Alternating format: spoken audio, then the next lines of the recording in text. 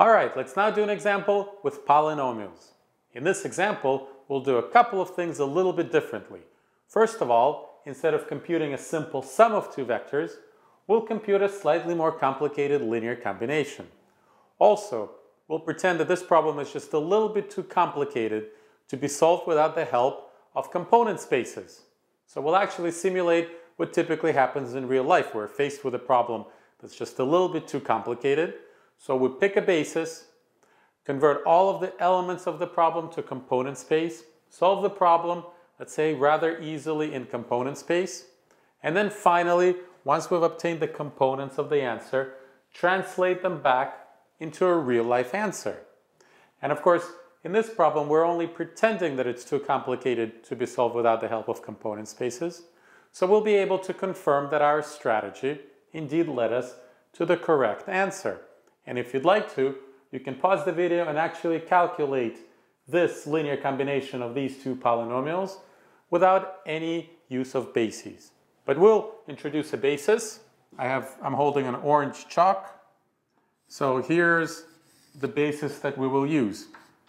It will consist of x squared plus x plus 1, then x plus 1, and finally the simple constant polynomial 1.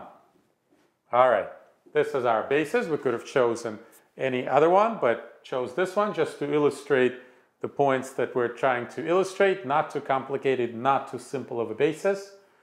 So let's decompose the polynomial p with respect to this basis, and we find that p equals, and once again you may have to review decomposition a little bit, but this is our bootstrapping approach to decomposing polynomials. So we'll find that to get 3x squared we need to take 3 of this polynomial, and then of course there's no x here, so we have to cancel x with this polynomial, so we have to take negative 3 of this polynomial. So for the free term, we so far have 3 minus 3, and so we have to take negative 5. So it's 3, negative 3, and finally negative 5 of this polynomial. So p equals 3, negative 3, and negative 5. Okay, and once again you may say, well, this looks a little bit funny because it equates a polynomial to a set of numbers, and of course a polynomial is not a set of numbers. And once again, maybe the words it represented by or is equivalent to is a little bit better.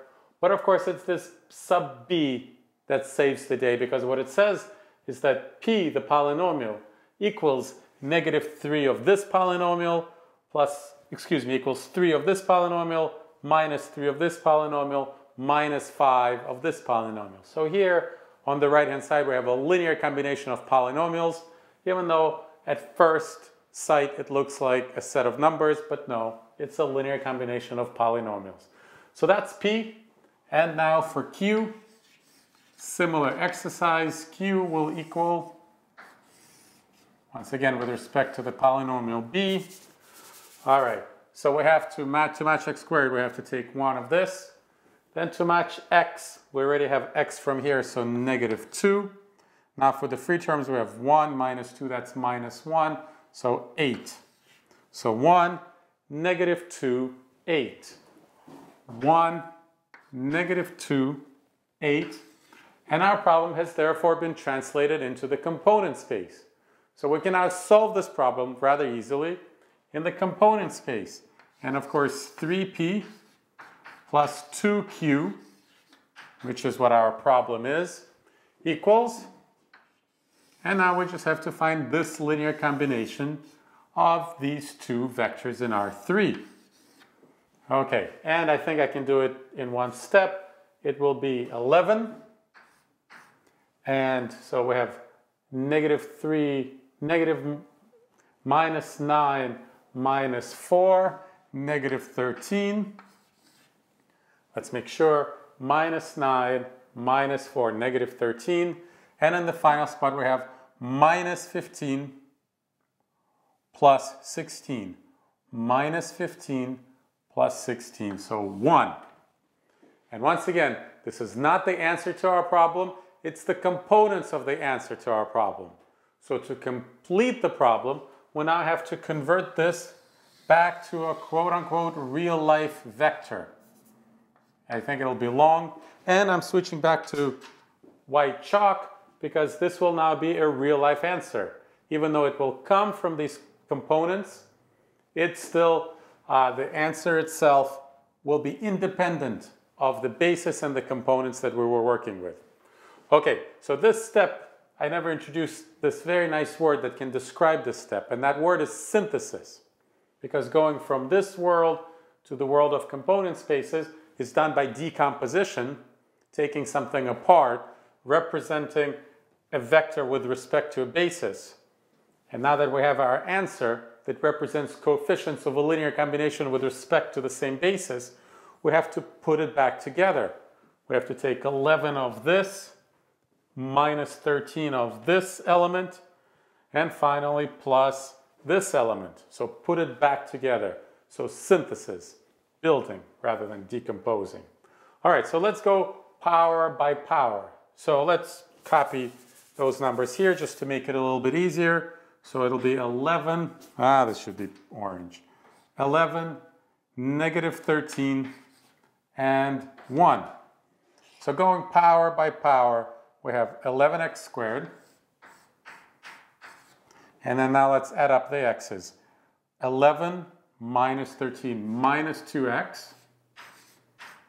And we have 11 minus 13. It's minus 2 plus 1. Let's just make sure.